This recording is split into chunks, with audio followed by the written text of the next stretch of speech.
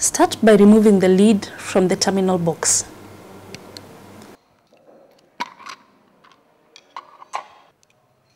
Strip the pump's power cable.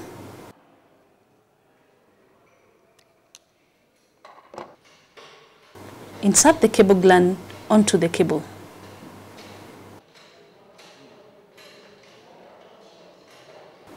Mount the cable gland onto the terminal box.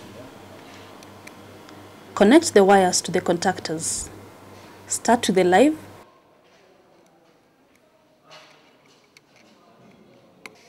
and then the neutral.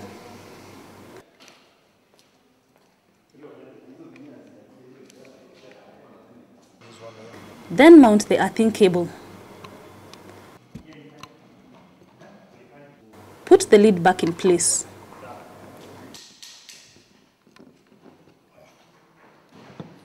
Remove the plastic plug from the pump discharge.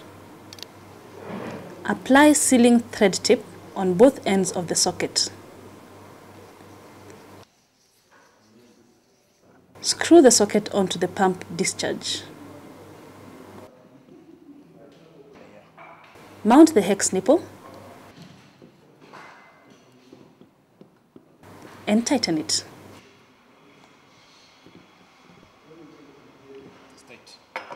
Ensure the press control faces upside down. A small arrow shows the direction of the water flow. Apply sealing thread tape onto the press control thread. Mount the press control on the fitting.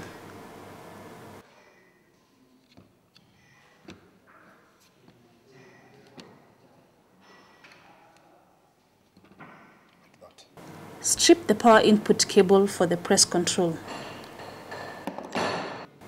Remove the press control lid.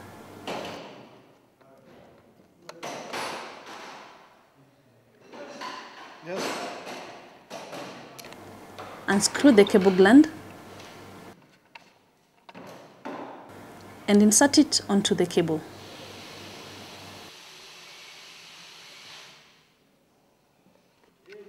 Mount the cable gland onto the press control so the cable ends are inside the terminal box. Hold the cable tight. Mount the wire ends into the terminals, starting with the live and the neutral wires. Then the earth wire.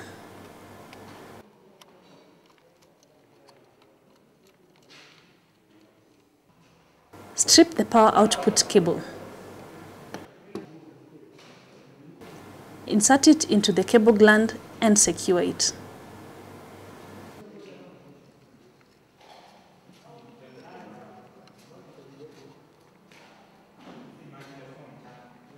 Mount the wire ends, beginning with the earth wire, then the live and neutral wires.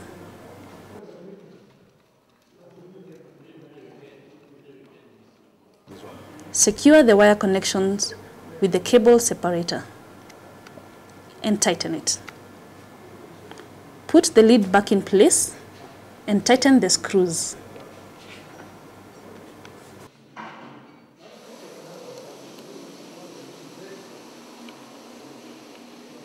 Strip the power supply cable. Now the pump and the press control is ready to be connected to the power source. Remove the plug from the suction end of the pump. Insert the suction pipe into the pump suction. Connect the suction pipe to the supply and secure it. Connect the power cables. Apply sealing thread tape onto the discharge of the press control. Screw the discharge pipe onto the press control.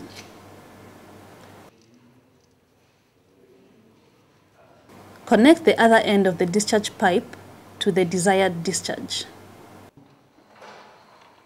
Open first the inlet valve, then the outlet valve. Switch on the pump. The press control will now start the pump on pressure and stop it on low flow, protecting it from dry running. So already it's put there to show the water is already full in the tank. When the water drops, the pump goes on, then it's start running. Yes.